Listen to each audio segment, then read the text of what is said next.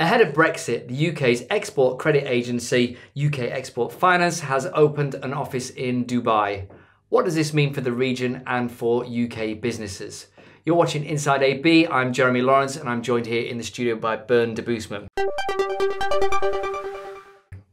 Okay, Bernd, how significant is this move for the UK and for the UAE for businesses? Well, I think one fact that's quite telling is that for UKEF, UK Export Finance, this is only the fourth market internationally to get its own permanent office in the region after Brazil, Indonesia, and Turkey. So I think that's kind of a sign of how much importance UKEF is placing in the GCC. Now, already without the office already operating, they've financed quite a bit of projects in the UAE. Between April 2016 and 2017, they financed £2 billion worth of GCC projects, which is the most they financed in any one particular region. And now with this office open, they've said they're going to make £5 billion of capacity available to sponsor projects in the UAE, with a separate £4 billion in Dubai alone. And that doesn't include the amount that they're willing to risk through financing projects in Saudi Arabia, for example, in Kuwait and Bahrain, Oman.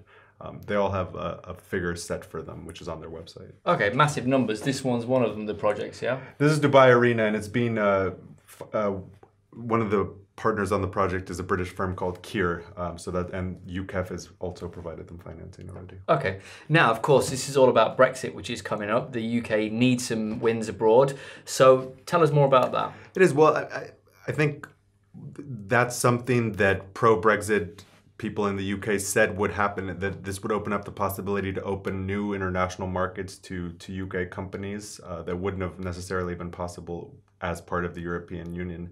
And when you look at it in that context, I think the UAE makes sense. There's already really strong economic ties. So this is certainly a priority market now that the UK is looking to kind of expand globally. Low-hanging fruit, you'd imagine, given the long-standing relations between the two countries. Of course, and like I said, I mean, this is a region that there's already quite a bit of business going back and forth. Yeah. Okay. So we've talked about construction. Is that all UKEF's interested in? Not necessarily. Being the GCC, of course, they've said that they'd focus a lot on energy projects, but they left it very open. They said education projects, infrastructure projects, kind of science infrastructure projects as well, research facilities. So they essentially said that there's really no area in which they don't think they can help. So they'll be looking at all sorts of things, and if the projects qualify for UKEF's financing, they'll be willing to look at it. Okay. So UKEF's moved here. There's many British businesses here already. Are we going to see more setting up shop? I think so. For example, the Dubai Multi-Commodities Center, which is already home to well over 1,300 British firms, they did a poll and found that 2/3 of British firms are already looking at Dubai, just Dubai alone, not necessarily even the greater UAE. 2/3? 2/3 of British firms are looking to set up shop in Dubai. And from their perspective, they see a government that's very pro-business, and Dubai is in a geographic location that opens up all sorts of possibilities. For example, if you want to do business in South Asia or elsewhere in the Middle East or in Africa even, Dubai is kind of the place to be. So I think in the near and long-term future, we'll see a lot more British companies calling Dubai home. Wow, great.